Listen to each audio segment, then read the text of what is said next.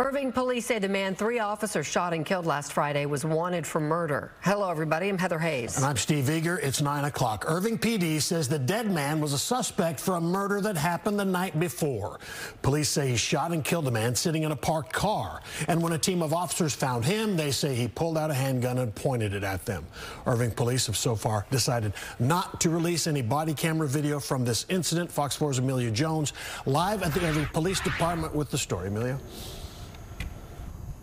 Steve, Irving police are investigating a homicide and an officer-involved shooting. The two incidents happening within 24 hours of each other last week.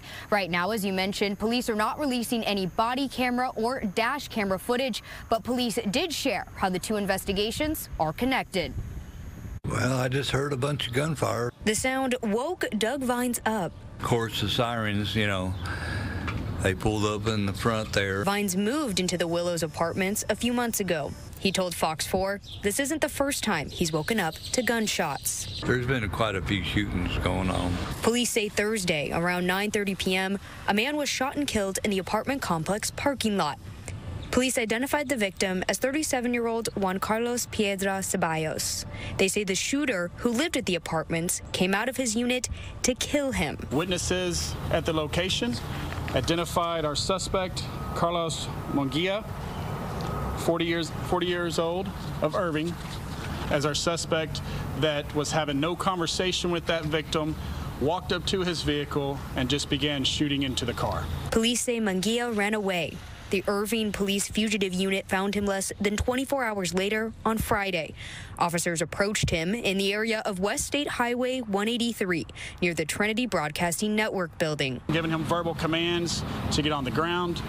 He turned, pulled his handgun out that was loaded, and pointed it at the officers. Officer Reeves told Fox 4 this is when 3 officers fired at Munguia.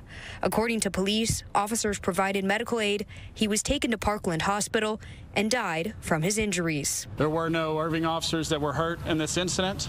There was no continued threat to the public. Irving police say they are not releasing body camera or dash camera footage right now.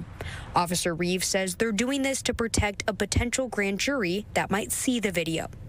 Police told Fox 4 Munguia wasn't a stranger to the department. We do have a previous history with him in Irving where he has committed an assault by using a knife as a weapon. Officer Reeves shared Munguia also had assault and drug charges out of Florida. This is definitely someone we didn't want to just put a warrant out for and hope that we found him at a later date. He had already shown that his willingness to kill somebody. He still was known to have the weapon on his person, and that's why our officers were looking for him to protect the public.